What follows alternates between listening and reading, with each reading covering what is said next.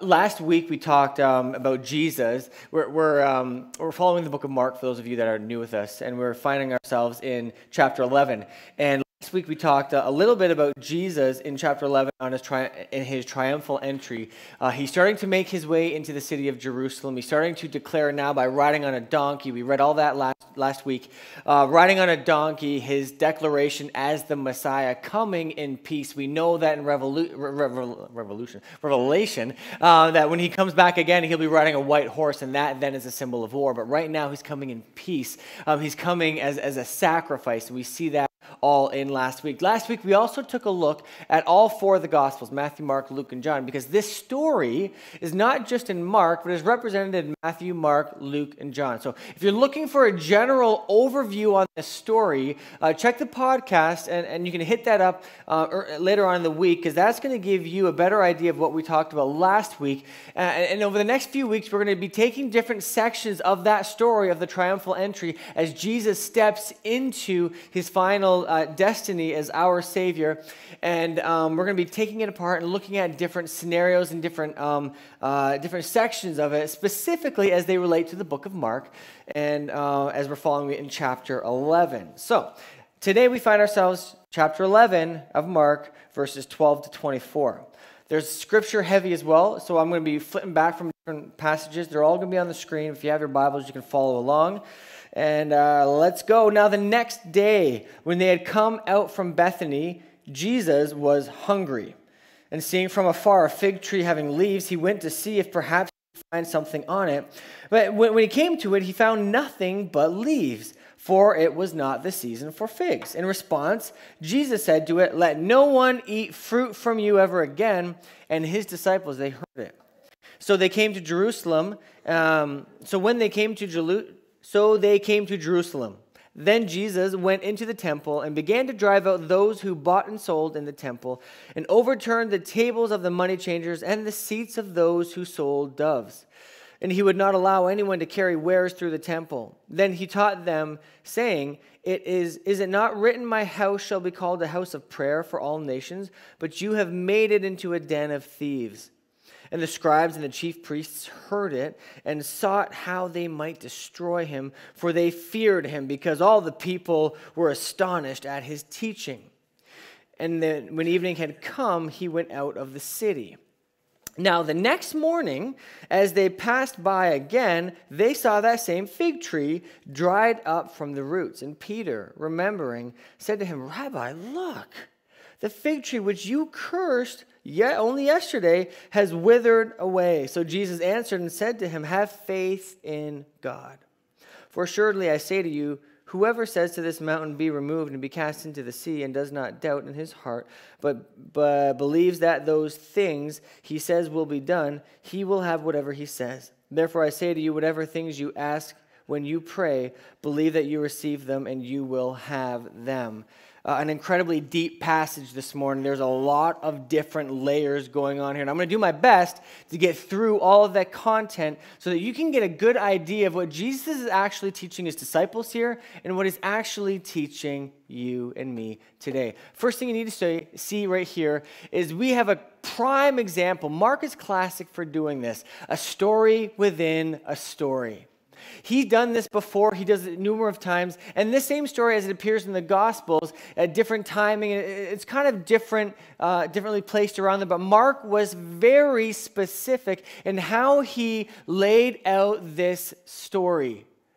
Fig tree, cursed. The temple, money changers. Jesus goes in there and overturns the tables and says, "You've made this into something it was not meant to be." Boom, goes back to the fig tree and sees that fig tree is dead. It's done. It's all withered up. You see these three layers, kind of like a peanut butter sandwich. The interesting thing about this story is that the fig tree in this story is just a part of the sandwich. It's not really the focus. What I mean by this is, how many of y'all like peanut butter sandwiches? Well, not anymore. It's Wow Butter, because all those of us that are in school, those of us that have kids, no peanut butter allowed. Wow Butter. Wow Butter, anyone? My kids love it. Okay. Salami sandwiches. Nutella sandwiches. It doesn't matter the bread. The point of the sandwich is the inside. We all know that. The bread is just bread, but the inside is kind of the point. So in this story within a story, this sandwich story, the point really becomes the center of the sandwich. And the surrounding story ties into the center of the sandwich, creating this whole multi-layer story. Are you following me? Does that make sense, sort of, kind of? You'll see in just a few moments. So I'm going to give you a brief overview, and then I'm going to start picking it apart line by line, word by word, and we're going to be here for 6 hours long. It's going to be, oh, that guy likes it. It's going to be awesome. Okay, so in this story, different perspective from Mark compared to the other Gospels, because he specifically puts the story of the temple cleansing right between the judgment of the fig tree. Now, based on this sequence, and based on what I just said as being the point in a sandwich, we can concur that the writer here is trying to point us to the connection between the fig tree, the cursing of the fig tree, the withering of the fig tree, to what? The temple or the people of God. If you read that, you can see that very clearly. If you don't believe me, often in Scripture, the people of God, Israel, they are compared to a fig tree. If you look in the Old Testament, there is example after example after example. Time permits me today to give you every single example, but pretty much Isaiah, Jeremiah, Hosea, Micah, these guys all have it within their writings. They relate a fig tree to the people of God or to Israel. Hosea 9 verses 10, I'll give you this one. I found Israel like grapes in the wilderness. I saw your fathers as the first fruits on the fig tree in its first season. And so we can see very clearly that there's something happening here within this construct of the fig tree story to the temple, specifically the people of God, and how this all relates to Jesus coming and why he is coming. An interesting part as we move forward in this is verse 14. And if we look at verse 14, chapter 11, in response, Jesus said to it, "Let no one eat fruit from you ever again." And the next phrase we see, "and his disciples heard it." This is a very significant point in the journey of the story. I mean, if you miss this, it's kind of hard to catch up the rest of it. And his disciples heard it. His disciples, Jesus' disciples, didn't hear everything. They heard things, but they didn't always listen to things, and they missed a whole lot of stuff because as Jesus was teaching, they're just like, huh? Way over my head. Huh? What do you say, Jesus? Jesus, let's talk a little bit. Try to explain that to me. For whatever reason, in this story, his disciples heard it. I would venture to say that if I could add to the Holy Scriptures, which I never would, that would be, you don't do that. But if I could put the word in there again, it would make even more sense. And I'll tell you why that word again would make sense there, because in Luke, don't worry, I'm not adding to Scripture, just so we're all clear here, so we're all on the same page here. Luke 13. So before all this happened, in the book of Luke, there is a parable that Jesus tells his disciples about a fig tree. Luke 13, 6-9 says, "He also spoke this parable. A certain man had a fig tree planted in his vineyard. And he came seeking fruit on it, and he found none. Then he said to the keeper of his vineyard, 'Look, for 3 years.'" Jesus was in ministry approximately 3 years. Anyways, "I have come seeking fruit on this fig tree and find none." Jesus was in ministry for 3 years to the people of Israel, trying to get them to bear fruit. But he wasn't having much luck. Carry on. "Cut it down. Why does it use up the ground?" But he answered and said to him, "Sir, let it alone this year also, until I dig around it and fertilize it. And if it bears fruit, well. But if not, after that, you can cut it down." This story, this parable was something that the disciples had already received. They had already heard from Jesus. They had put 2 and 2 together. They knew the fig tree correlation from the Old Testament prophets to the temple, to the people of Israel. They understood that, and they remembered this exact parable that Jesus had told them. And I venture guess to say that when Jesus walked by that fig tree that morning on the way into Jerusalem, and he looked for the figs, he did not find the figs, and he cursed that fig tree, the disciples' ears were perked. Why? Why were their ears perked up? Because they knew the parable. In essence, they almost knew what was coming.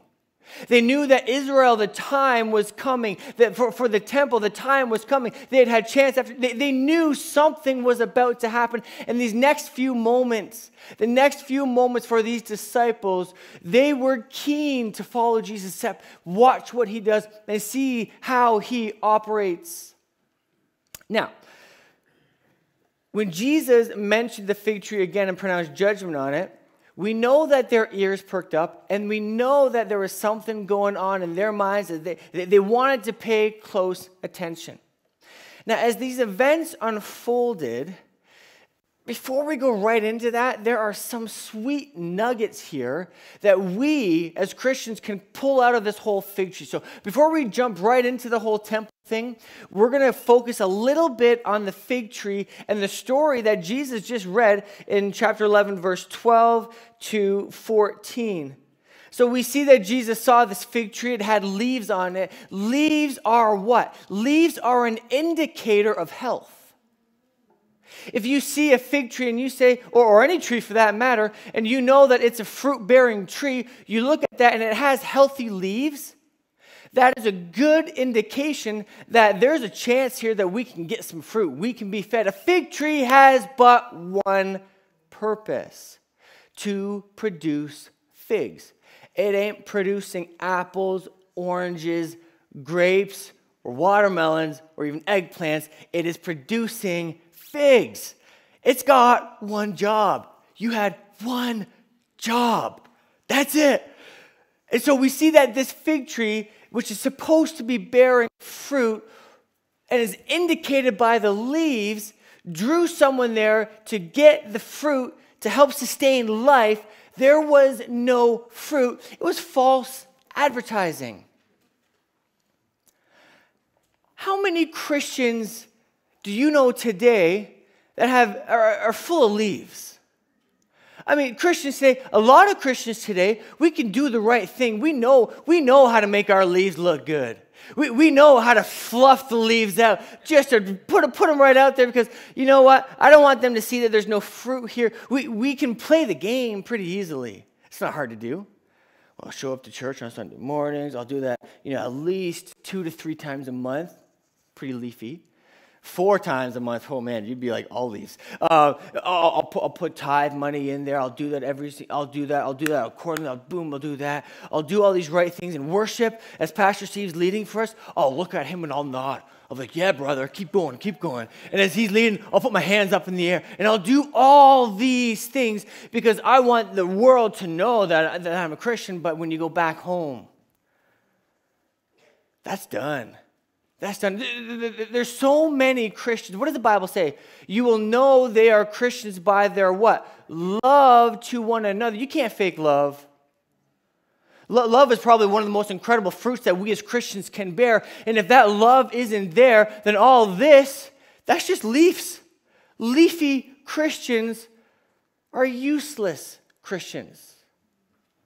I'm sorry. Because none of y'all here, don't worry, it doesn't apply to you guys. It's all the online crowd. This isn't to you guys.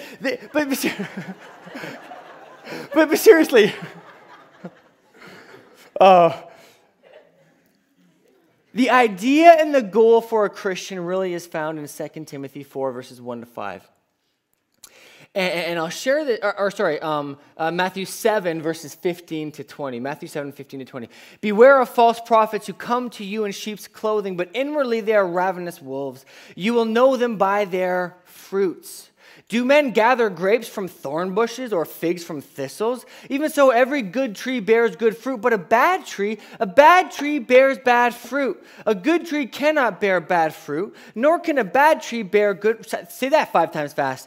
Every tree that does not bear good fruit is cut down and thrown into the fire. Therefore, by their fruits you will know them. You will know the true Christians, the true followers of Jesus by their fruit. But there's something in this verse that just frustrates me. Because it was not, it says in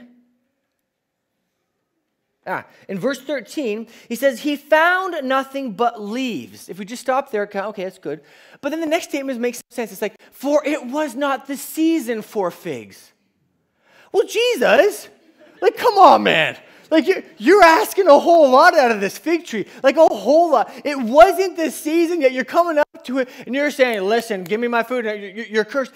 That statement frustrates me because we all know that fig trees, or any fruit tree for that matter, has a season where they bear fruit and a season where they are dormant and don't bear fruit. And if you're a Canadian, you know that there's a season where they look dead, but they aren't really. Here's the verse. Watch this. What does 2 Timothy say in 4 verses 1 to 5 about seasons and the Christian walk? I charge you, therefore, before God and the Lord Jesus Christ, who will judge the living and the dead at his appearing and his kingdom. Preach the word. And this word here, preach the word, isn't necessarily just a saying the word. It's a whole body. It's to represent the word. It's to live out the word. It's to speak the word. It's convey the truth. Preach the word. Be ready in season and out of season. Convince, rebuke, exhort with all long-suffering and teaching. For the time will come when they will not endure sound doctrine, but according to their own desires, because they have itching ears, they will heap up for themselves teachers, and they will turn their ears away from the truth and be turned aside to fables. But you be watchful in all things, endure afflictions, do the work of an evangelist, fulfill your ministry. Verse 2, preach the word, be ready in season and out of season. If you get nothing from today's short, quick message, we're still going, don't worry. I want you to know that God's not interested in how you look and how fluffy your leaves are. He's interested in the type of fruit that you are bearing. To live for Christ, to go into the world to make disciples of all nations, to preach the good news of Jesus Christ to everyone, everywhere, to live for Him. We have but one job, one purpose, and by which there are all the fruit of the Spirit that we can live out and will exemplify who we are. If you're not bearing good fruit, if you've got no fruit at all, how do you call yourself a Christian? If you're just leaves, how do we truly call ourselves a follower of Jesus Christ, living up to the full potential that He has in store for us? Next thing we read on to the temple is the cleansing of the temple when Jesus rolls in, and in His righteous anger, He starts flipping the tables and kicking people out. Years ago, I was the youth pastor, not as good as Pastor Chris, but I was getting up there. In this city that I was at, I ran a day camp, and I hired a director. And this director, great guy, loved Jesus, had a heart of gold, and all that good stuff. I had to say that. And so I'm going to say something challenging right now. But he was a very artsy guy. He's creative, artsy. Man, this guy, he was just, that was his world. And I remember going out for a meeting and coming back and seeing the whole summer camp on ladders and on chairs on the exterior of the church with sidewalk chalk. And they were scribbling on the wall on the wall. Do you know brick? Brick is like really porous and really like gaps.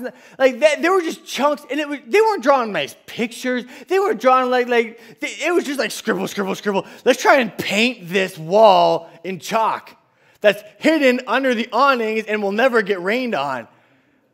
I flipped my lid. I went over there. I kicked out that ladder. No, I didn't do that. But I went over there. And it was like unbelievable to me that these guys were doing this. And in some way, shape, or form, I know it was a defamation of property. And I know that God does not reside anymore in a building of brick and mortar. I get that. But still, something within me was like, dude, bro, you can't do that. That's just that. No. What's going through your mind? Like, what's going through your mind? And I wonder, I wonder and if this story that Jesus, when he walks in there, what would make him freak out the way he did? What would put all this righteous anger in his heart? In order to answer that question quickly, we're going to have to look at the structure of the temple in which he is at right now. So if we look at the structure of the temple, we can see that it has a whole lot of different places. So right in the middle there, that place is referred to as the Holy of Holies. Only the high priest could go into the Holy of Holies. The sanctuary, that was this area surrounding the Holy of Holies, was only for the priests. They were allowed in there. And then you had the court of Israel, which was just outside there in the white. And that area was for the laymen of Israel. They were allowed to go there. And then in the court of women, obviously the Jewish women were allowed to be in there. And then they had this whole area around the perimeter, on the inside of the walls, the perimeter, the yellow area, which was called the court of the Gentiles. Now, this is very significant to this whole story because it's specifically the court of the Gentiles that Jesus is referring to as his frustration, as some of the angst, and why he is acting the way he's acting. The court of the Gentiles was a place where Gentiles of any kind could come and experience the Hebrew God. It was a massive area on the outskirts and surrounding the temple. The Gentiles were only allowed to go there. If they went anywhere else on the temple grounds or in the temple itself, they could be found guilty and the penalty would be death. This was where the flea market, as I like to call it, was taking place in this yellow area. Seems like you got a ton of space there. It almost seems to make sense that the chief priests and the scribes would say, hey, let's put a flea market in there. People are needing to buy their doves and their animals for sacrifice. Why not just put it in that area? It's such a big open space. Let's just use it for that. This is key because up until this point, we know that Jesus came specifically for the Jews through the Jewish people. That's who he was born through. But we know that at some point, things changed. And he said, listen, I'm not just here for the Jews. You guys got to understand, I'm here for all people, the Gentiles too. And the Jews had such a hard time with it. They had pride. They wanted to be the chosen people of God as they were, but they wanted to keep that as it was, and they did not want to share that with the world, with anyone. They wanted to hold on to that just for themselves. So this area where the Gentiles were allowed to experience the presence of Almighty God was where they put up their flea market. Merchants ripping people off, wheeling and dealing, selling their wares for overinflated prices. One commentator says this: the result of all of this was that those who came into the court of the Gentiles, of the house of God, instead of being filled with awe and a realization of the presence of God, they found themselves in a busy marketplace, with buyers and sellers arguing and disputing loudly and furiously, prospective sacrificial animals and birds adding their own particular protests, money changers calling out their rates. But they were only Gentiles. We're the Jews. We are the chosen people. The view on the Gentiles was such that they were only Gentiles. And so it did not matter. Jesus' actions in the temple represented the cursing of the heart of this nation, because it had nothing but leaves. It appeared to have life, but in reality it did not. It appeared to offer hope to men and women of the nations of the earth. From all over the earth, people were coming to the temple at Jerusalem, hoping to find an answer to the emptiness and the burden of their heart. But instead of finding the one true God, they found the flea market. They found people ripping them off. They found people yelling at them, bickering, complaining, whining, upping the prices here, upping the prices there, cutthroat, money, money, money, ripping off. This was supposed to be a place where they could experience the presence of God, but anything in this place that they were experiencing was but.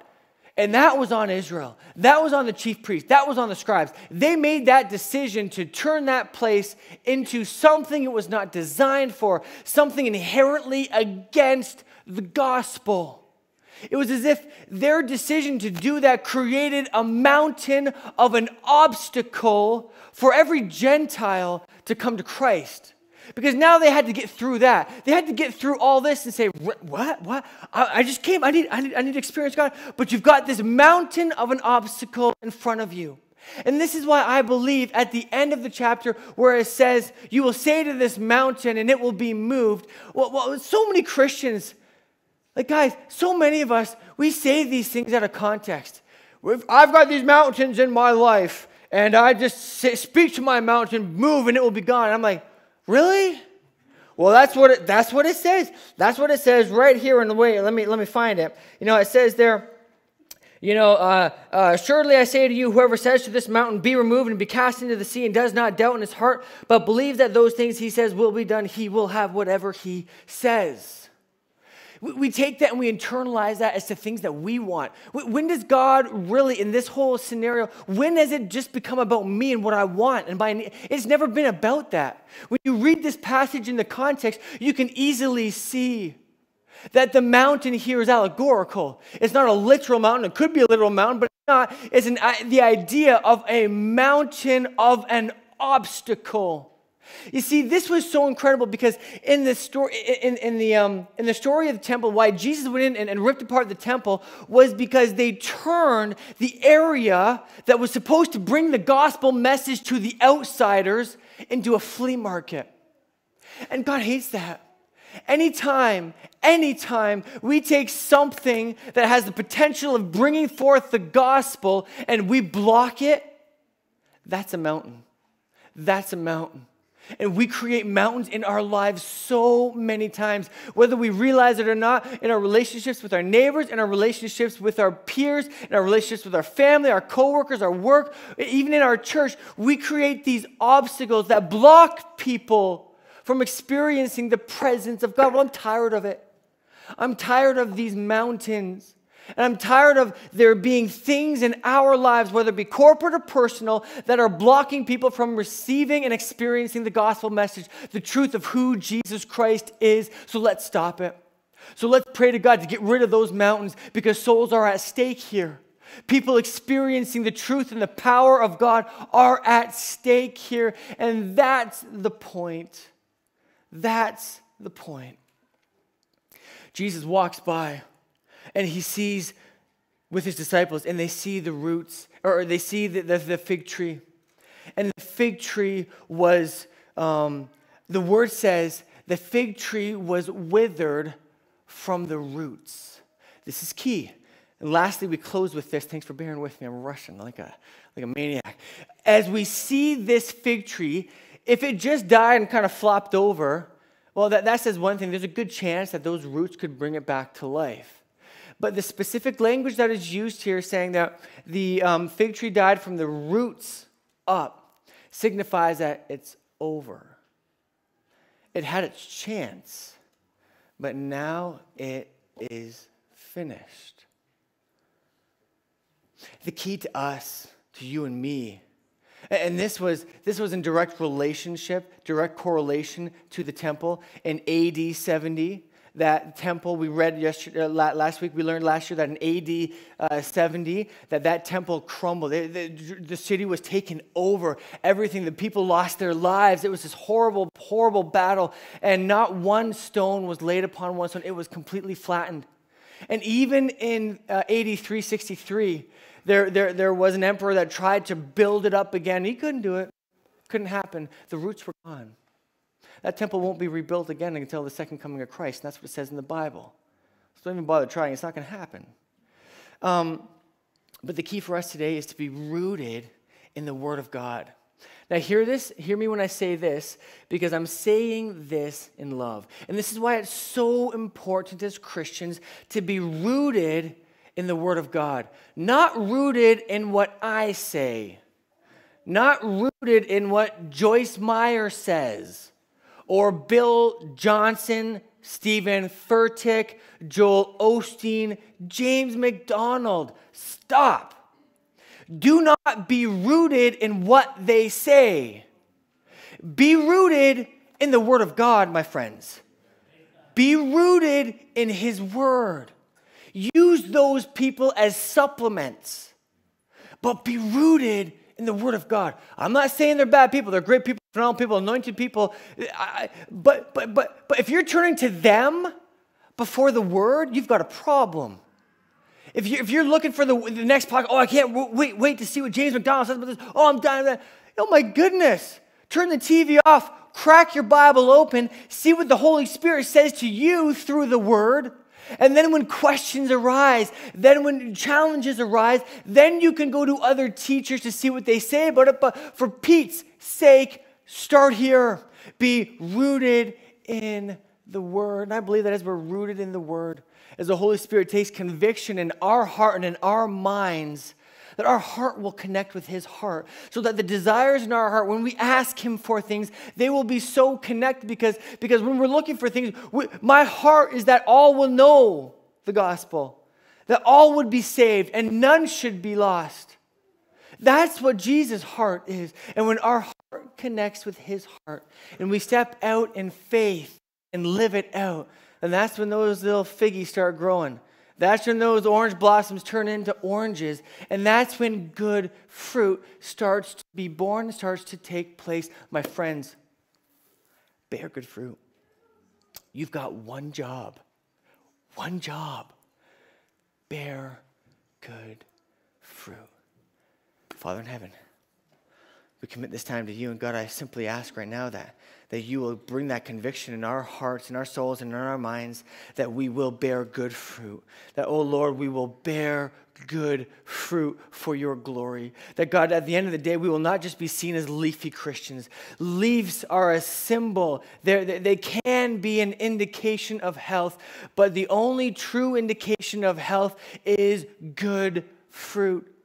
And the only way that we can know that it is good fruit is by tasting and seeing that you are good. Challenge us this morning to bear good fruit. And as we connect to you, as our hearts connect with you, and as our hearts desire to beat for the same things that your heart beats for, that our asks and our requests will be right in line with your gospel. That there will be nothing in our lives that will hinder, that there will be nothing in our lives that will act as an obstacle or a mountain to the gospel of Jesus Christ, just like the flea market was in the day. God, I pray that you bring conviction to our heart, speak to our souls, and let us truly live for you. We love you, Jesus. We thank you for your word this morning, and we thank you for your challenge of truth. There is no greater name but the name of Jesus, and it is in that name that we pray and we ask in Jesus' name. Amen.